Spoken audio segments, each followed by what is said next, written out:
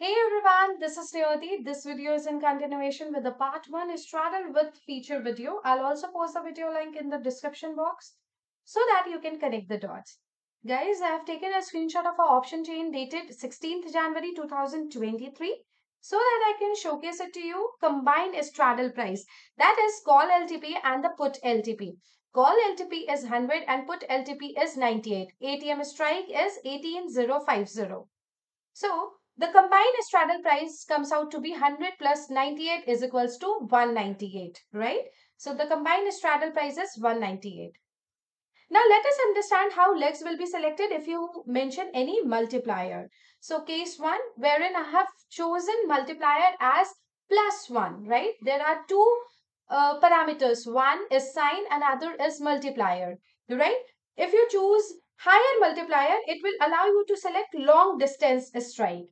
And if you choose lower multiplier, then it will allow you to select small distance strikes, right?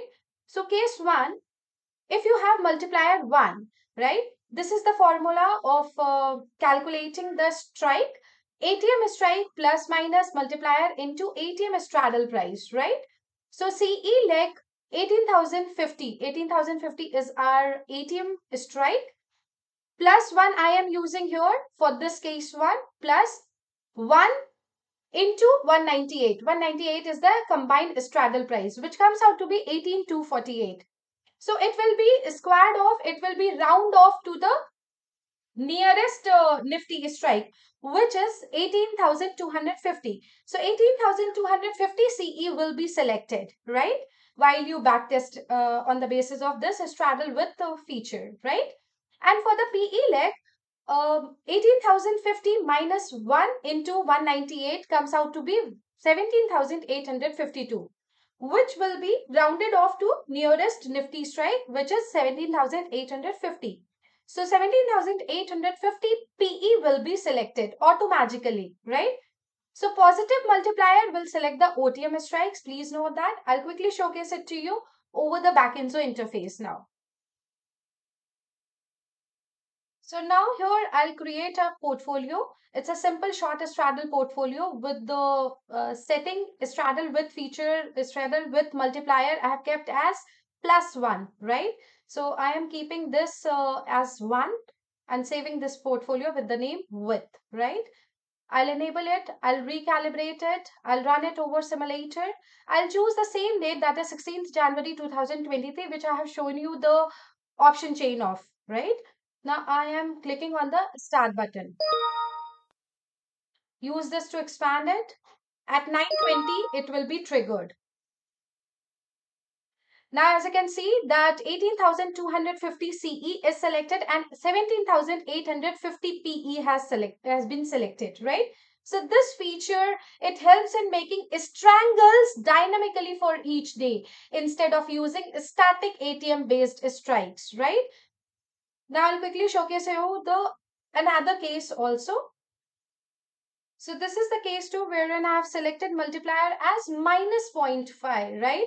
So CE legs will be calculated as 18,050, which is my ATM strike, minus 0.5 into 198. 198 is the combined straddle price, which comes out to be 17,951. So 17,950 CE will be selected, and for the PE 18,050 plus 0.5 into 198, which comes out to be 18,149. So nearest, it will be rounded off to the nearest nifty strike. So that is 18,150 PE. So 18,150 PE will be selected. So I'll quickly showcase it to you on the Backinzo interface. We'll go to the Backinzo interface and I'll modify this. And now this time I'm keeping a straddle with multiplier as minus 0.5, right? I'm saving this portfolio. I'll enable it. I'll recalibrate it. I'll run it over the same date, that is 16 January 2023. Just use this to expand it. Now, if you see here, 17,950 CE is selected and 18,150 PE is selected, which we just calculated it over Excel sheet. 17,950 CE and 18,150 PE. So this is how this straddle with multiplier feature, it helps in making strangles dynamically for each day instead of using a static ATM based strikes. And this is how you can backtest it. Thank you. Stay tuned. Bye bye.